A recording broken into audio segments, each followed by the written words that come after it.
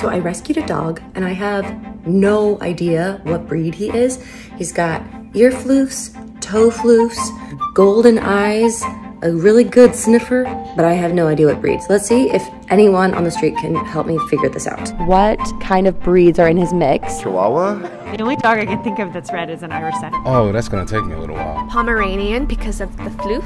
A beagle because of the snoot. There's definitely Chihuahua, some kind of bird dog. That's what I was thinking, bird dog. Definitely seeing Spaniel, but other than that, I don't know. Okay, we did a DNA test and the results are in. We're gonna get a little drum roll.